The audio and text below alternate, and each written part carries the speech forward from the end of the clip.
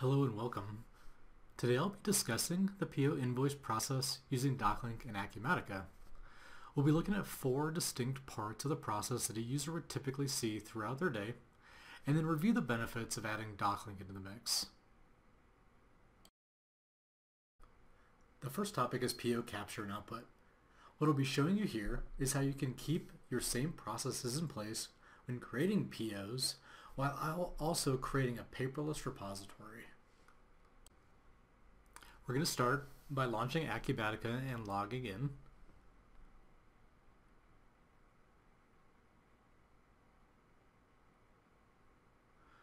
I'm going to go to my favorites, then choose purchase orders, and choose my second PO, number 594.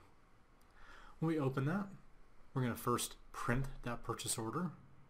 We can view the template of that purchase order, click on print, and we're going to choose the XPS capture printer.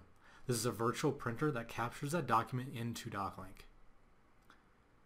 When we exit from Acumatica and then log into the DocLink web client, we're just going to log in as a user Linda who's an AP person. As we log in, we're going to choose the document types out of our company, my company, and choose that purchase order from document type. We're going to plug in that order number, PO000594, and click on search. We can now see that DocLink captured that purchase order directly from that print capture, just like we would see it if we were going to physically print out that document or email it. Everything related to that document is now searchable, part of indexed value properties. And we can email this document directly from DocLink or set an automated process to have DocLink send that document automatically in an email to our suppliers. As you can see, we were able to simplify the process of PO capture, and at the same time, we were able to eliminate scanning altogether. The next section is receipt entry. What I'll be showing you here is how you can minimize your data entry when scanning and indexing documents is a necessary process, like when dealing with packing slips. Documents that come in via paper need to be scanned and digitized into DocLink for the first time. So that's where we'll start, and that's what we'll assume has already been done, using a desktop scanner or multifunction device to scan into a network folder we're going to call packing slips. When we log into the DocLink Smart Client, we can go to packing slips, choose the workflow best fit, in this case receiving. We're going to choose our company, my company, and our document type receipt is as a best fit.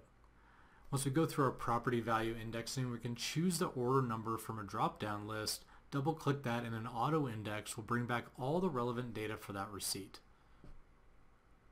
We simply click on the save button, and that finishes the process of indexing that document in. We're now going to exit the indexing window and close the DocLink Smart Client. We can log back into the DocLink web client, re-log in as our user Linda, and now go to the Workflow tab. Choose our receiving workflow, search on that, and we can find our receipt that was recently indexed into the DocLink workflow. Here we can see the packing slip. Under the General tab is all the index properties that we provided as part of that auto index. And we can click on the Send to Receive status in the workflow.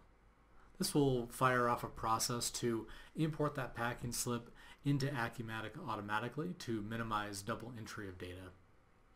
If we go into Acumatica, we can see that receipt has just been added as the latest receipt. We can click on the View Documents button as an integration from Acumatica into DocLink. That's going to automatically pull up that linking packing slip because we gave it that value that linked it. By using a DocLink auto index and a lookup, you can minimize the manual and time-consuming data entry.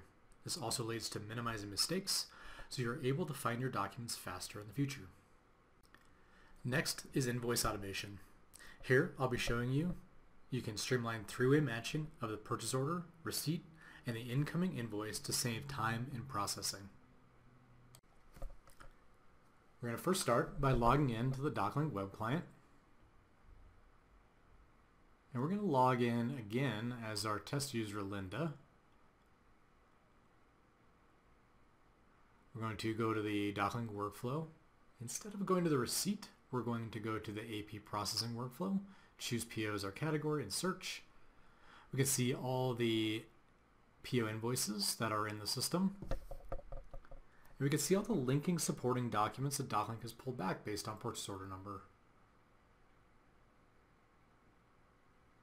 If I click on Show Supporting Documents, DocLink will show all three documents side by side to each other.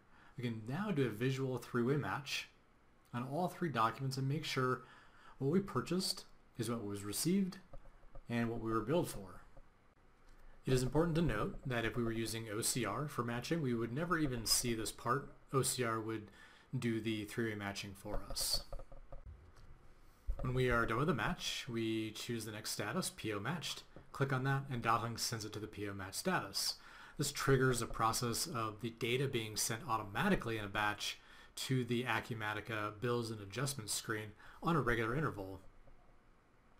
We can now go log into Acumatica,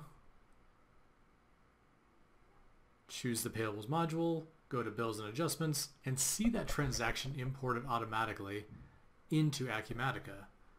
As we launch that up, all the data that we would expect to see is now part of the transaction, and if we click the View Docs button, DocLink goes and recalls that same document we were just dealing with. Automating three-way match is a powerful way to increase your process volume without adding additional staff. This will also increase your accuracy in processing documents, saving future time and eliminating the need for manually matching documents from a filing cabinet. Finally, we will discuss payment linking.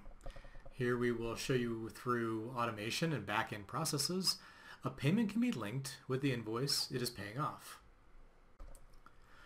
We're going to start by going back into Acumatica, and we're going to go to Checks and Payment and create a new payment.